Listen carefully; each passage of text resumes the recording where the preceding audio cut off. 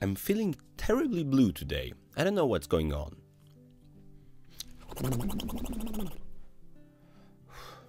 Okay, that's better. Since I'm not blue anymore, we can start the work. If you want to edit and work with Slide Master, you have to go to View and click on the Slide Master. Once you are in the Slide Master, you see a bunch of things. Those are layouts. Layouts, if you right click here, you can see multiple layouts, but those are only the normal classic layouts. If you are doing a template for PowerPoint, you want your own layouts. So either you delete those or you simply select right click and insert a layout between them. You can decide if you want the title to be here and the footer to be here by selecting them here. Why would you use layouts? Layouts are used if you want to do multiple slides very quickly. You would use that. I'll select Insert Placeholder, and the most important and the biggest one would be content. But we can also use, for example, picture. Let me insert a normal, with my shift key, a picture layout. This time I would like a slide with 3 pictures. Ctrl C, Ctrl V, or simply press Ctrl D to duplicate the existing object. Right now I have a brand new layout. Let me just quickly click on them, go to Align, Align selected objects, and I want to distribute them horizontally between them. Okay, right now I have a brand new PowerPoint layout which will be added to this entire template. Just for showcase, let me delete those other layouts, or at least the ones that can be deleted, because there is one default layout which cannot be deleted, which is this one. So let me put it as the first one, and we have this custom layout. I would like to have more layouts with pictures. I'll use nothing else in my presentation, just pictures. I'm inserting another layout. We can of course even rename those layouts like 3pic,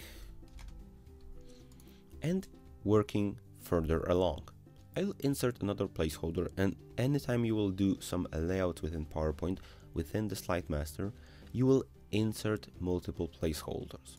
Okay, I want one text placeholder on the right side. Okay, we could possibly go to Home, we could enlarge the text, we could make this text orange, and right now when someone would start to write in this layout, it would be automatically orange.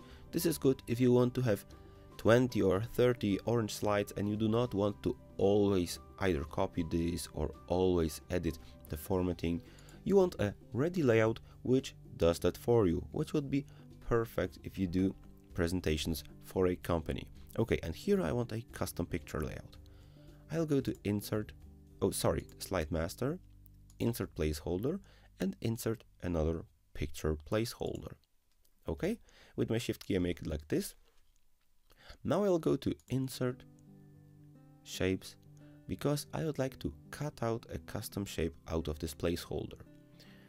I'll use one of the shapes we have available here, for example a circle or something like this, or even a triangle.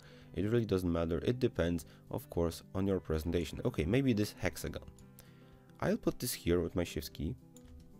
I'll try to position it about in the middle of this picture, smaller, bigger, okay, like this. And if you want to cut this out, you need to select the layout, then you need to shift click on this new object, and as normally you would work with shapes, you can go to Format, Merge Shapes, and you can intersect this. This is available since PowerPoint 2013. PowerPoint 2010 didn't have this function, and PowerPoint 2011 on Mac also didn't have it. So I'm selecting Intersect here, and I have a custom picture layout. Note that if I click on it, it still appears as a rectangle. But if not, we have a perfect picture hexagon layout like this. What's cool here? Look at that. Now comes the real fun. Let's say that I have this hexagon, and I'm creating like a multiple picture layout design here.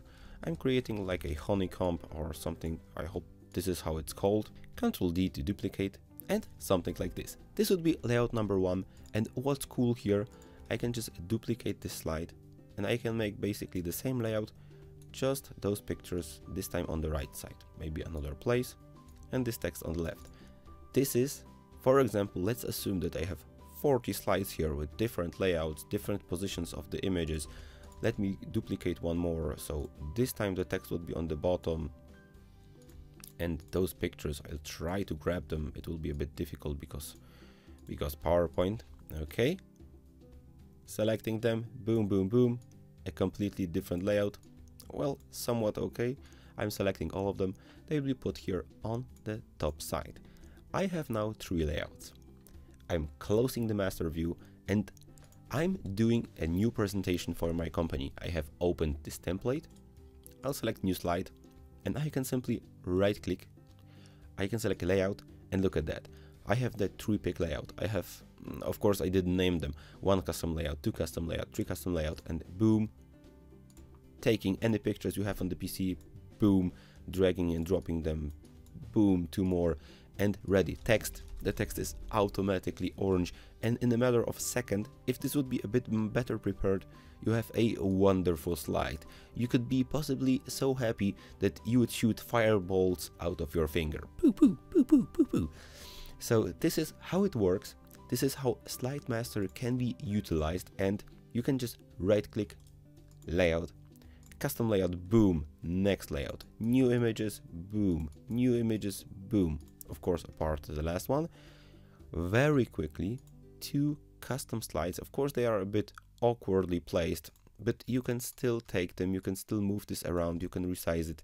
It's just convenient that you do not have to drag everything over, you do not have to duplicate slides, because you can just new slide, right click, layout, and you can select the layout that you have prepared. So depending on how much layout you prepare, this good the template will be. I hope this is exactly what you expected from this tutorial. Not just me being blue, but having a good consistent information about what Slide Masters are and how to utilize pictures in Slide Master. This is not a topic for one tutorial. This is only showcasing you how to add layouts, how to add pictures to those layouts, and how to crop those pictures.